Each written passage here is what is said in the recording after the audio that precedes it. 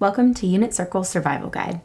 Today we're going to be looking at SOHCAHTOA, which is our acronym to help us remember our trig ratios for right triangles and how they work in our unit circle.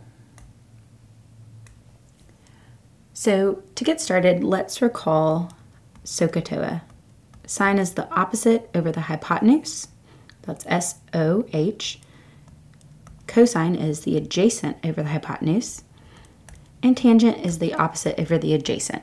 So this acronym helps us remember the trig ratios for our basic 3 trig functions, and then we can use those to find the additional 3, the reciprocal trig functions, simply by taking the reciprocal of the ratio.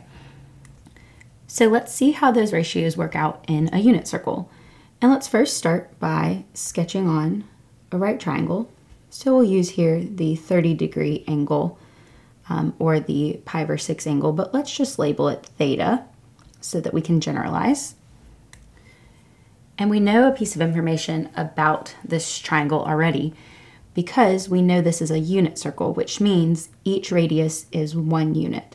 So here's a radius highlighted in blue, and we know that that length must be 1, and that's our hypotenuse of our triangle.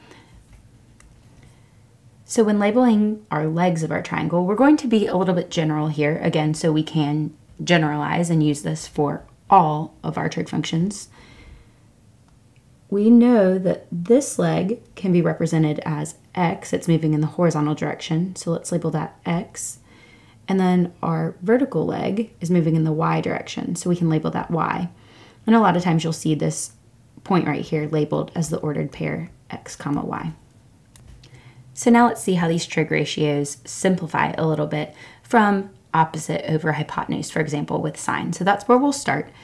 And we'll say that the sine of our angle theta, we know is the opposite over the hypotenuse. And here specifically for our unit circle triangle, the opposite side from our theta, which is here, is y.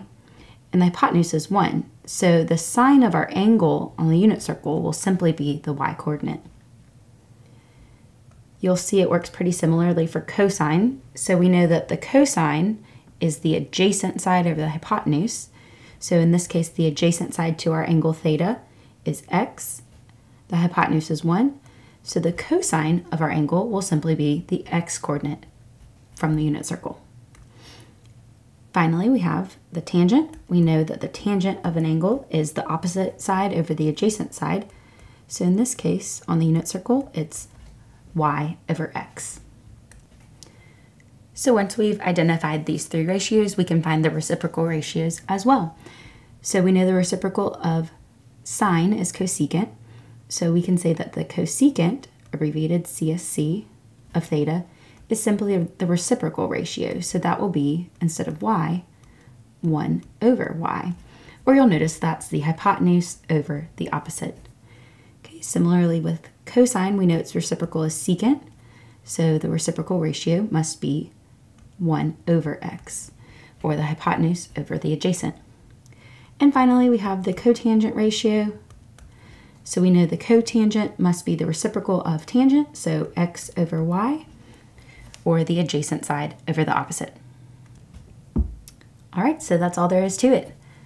We will use these trig ratios when finding exact values, and so knowing how they act on the unit circle will be really helpful for that.